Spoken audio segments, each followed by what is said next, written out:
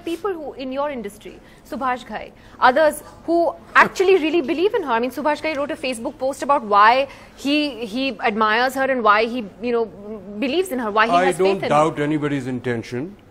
My only question to the lady here is that why do you call yourself Radhe Ma? Why don't you call yourself by your own name? Why do you need someone like a Radhe Ma?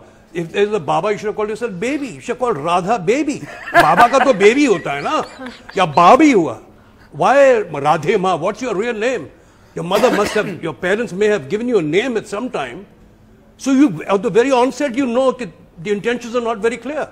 And, the whole thing is that the coterie around them actually makes you believe and others believe. Or ये हमारी insecurities होती हैं, the insecurities converted into this. We Indians are emotional fools. We are so vulnerable, that we get sucked into this. Understand what my point of view is. I said, people are being taken for a ride.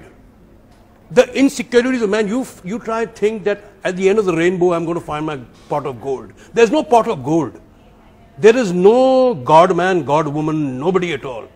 It's just your insecurity wanting to make that person a God man.